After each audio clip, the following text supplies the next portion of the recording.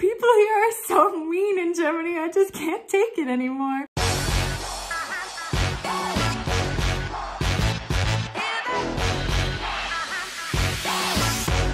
Hello, and welcome back to my channel. If you don't know me, my name is Jenna. I am a Canadian who has been living here in Germany since 2014, and I share all of my culture shocks and all of my stories about being an international living here in Germany over here on this channel. If you're moving yourself and you want more information, don't forget to check out lifeingermany.com. Today, I want to dedicate this video to those of you who are moving to Germany soon. There are things that you need to know before coming to Germany, whether you're coming to live here or you're coming to visit. This will make your experience much nicer if you know, if you're well prepared and you understand what to expect. So before I start, for those of you who are subscribed to this channel and want to know more about why the heck am I still in my old filming studio? Well, I have actually indeed moved to our new place, but we have this apartment until the end of August. So I am using it up as much as I possibly can. And this is the only three things still hanging on my wall so that it didn't look super barren. But it might sound a little bit more echoey today than it usually does because things are progressing and we are moving, and I can't wait to film my very first video in my new studio. But for now, this is our final video, guys. Our final video here in my old apartment. So this is a very exciting milestone for me. Let's start off with the biggest thing that you should probably know. Here in Germany, people speak English. They do. However, I do not think that you should expect people to speak English. It is okay if they say, oh, don't worry, I speak English, no problem. But I think the expectation that people speak English sometimes really annoys the Germans. It would probably bother me too if somebody came to Canada and was speaking German and assumed that I would speak German. I know it's a bit different because English is an international language, but guys, try to learn a little bit of the language before you get here. This is something that I did not do, so I'm just saying from my own experience, it really would have helped had I have known just a few words to get started. And there are a lot of new fun ways to do that, which leads me to introducing you guys to today's sponsor. They are super cool, so I'll let you know a little bit about them. I did learn German in school, in classes, and that definitely really helps being able to interact with people, but you always need something more. Something like, I mean, for me, watching binge-worthy shows and being able to watch that in German and actually learn the language in a fun environment too was something that was super important for me. So LiñgöPie does exactly this. This is something that I wish I had when I originally moved to Germany or even before I moved to Germany. So LiñgöPie at the moment is the world's only platform where you can actually watch movies and shows in order to learn the language. I'm not talking about those like boring clips where they're like, Apple, Apfel, you know, like actual TV shows. They are working with different TV studios, TV productions, and uploading these on a monthly basis so you can watch the shows and learn along. So it's actually very different than being in class or watching videos on your own with subtitles because it's somewhat of a mixture of the two, which I find really neat. So basically what you can do is you'll hop onto your subscription as you normally would with any paid subscription video platform. You will pick whichever show you want to watch. And once you've actually clicked onto that show, you can then choose the way that the subtitles might work best for you. You can choose to have English subtitles. You can choose to have the German subtitles. And then you can actually go and click on a word. The show will stop. You can click on that word. It will translate it for you. And then that will actually be added to your word list. So basically at the end of a video, once you've finished a show or you've finished a movie, at the end, they actually integrate all of those words that you clicked on that you learned throughout the show is then compiled at the end into different interactive video flashcards. And then your word list is also actually going to grow. And it's not just the words, but the grammar tips as well. So I've actually only tried out the German version of LiñgöPie, but you can actually access with your subscription a huge selection of French, Spanish, Portuguese, and Italian videos and movies and shows and comedies and cartoons and what have you. You can access those all over on the LiñgöPie platform. So in case you're interested in checking them out before we move forward, I've actually included a link below. You guys can go ahead and test out that on a 7-day trial. And I've also included a personalized discount link down for all of my subscribers below. So Point being, please, please, please learn a little bit of German before you arrive. Even if you're just traveling here, it really does go a long way. So another thing you really got to get yourself used to is, depending on where you're coming from, the people in the country might be very, very different than they are here in Germany. For me, this was one of my biggest culture shocks, and that's when you're walking down the street or you're on a bus.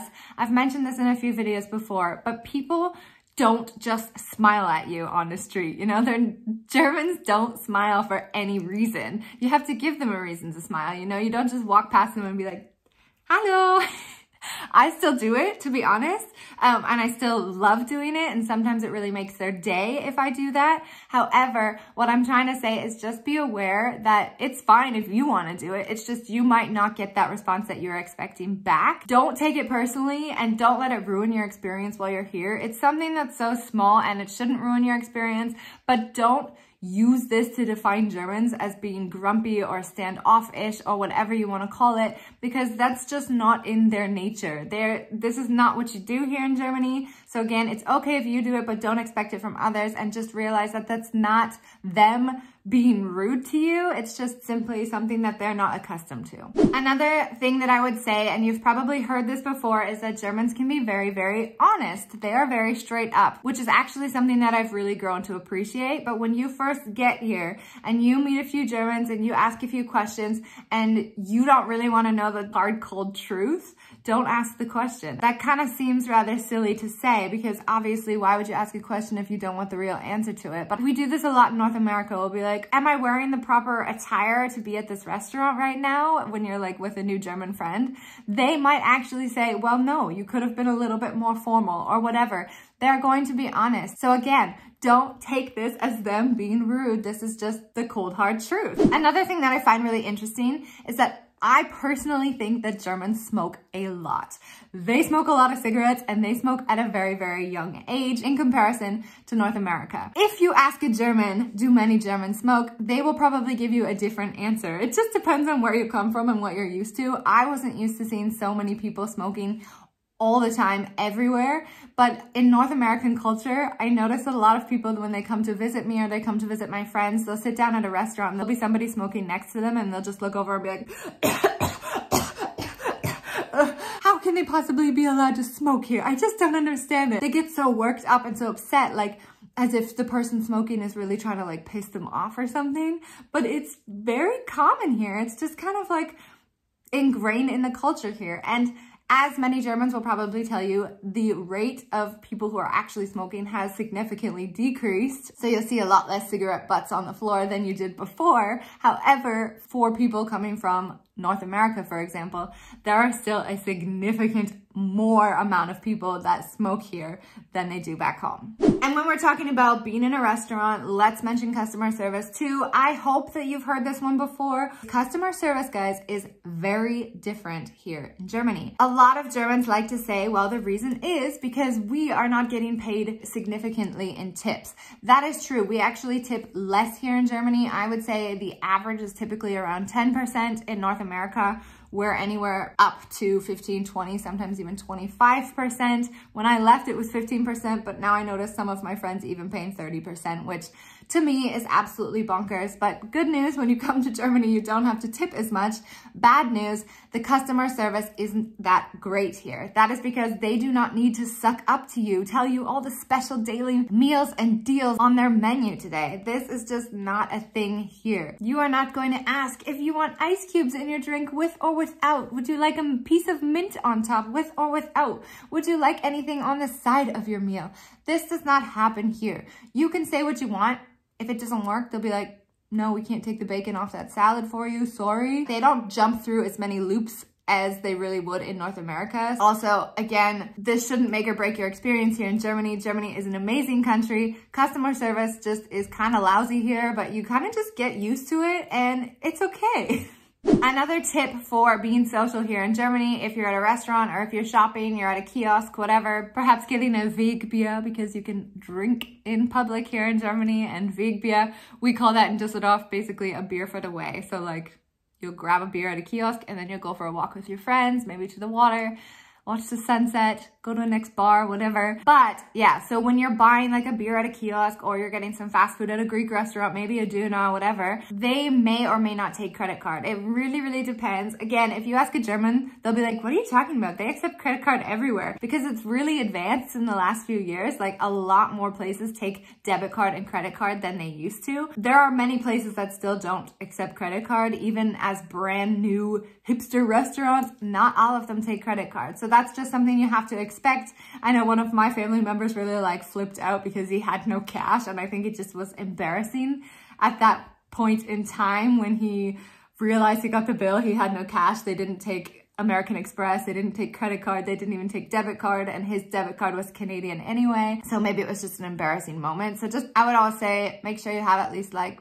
40, 50 bucks on you at all times in case you need to get a snack somewhere or you want to go out for dinner and they don't take credit card. Many of you will likely also be renting a car in Germany. The transportation system is amazing, so that is not always necessary. But one thing I'd like to warn you about before you get here is the prices of rental cars. Rental cars are actually very, very affordable, and this is something I really love here in Germany because it also means that we can travel longer, more often. However, if you know how to drive standard, most people drive with the stick or Schalter, as they would say in German. This is a much more affordable option. A lot of us in North America drive automatic, which here is actually not all that often. That also means that the cost of renting an automatic car here in Germany is a lot higher than renting a standard vehicle. So if you do know how to drive standard, if you do know how to drive with stick shift, then I would recommend getting a manual car because you can actually save a significant amount of money here, which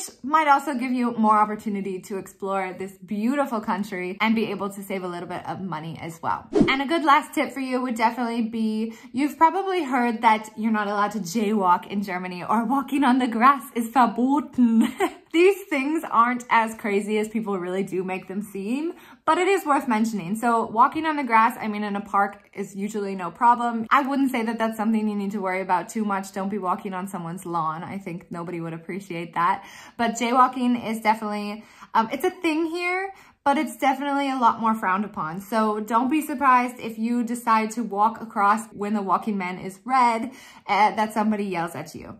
Probably gonna be somebody nearing the age of 70, 75, 80. But I did it a few times when I first got here.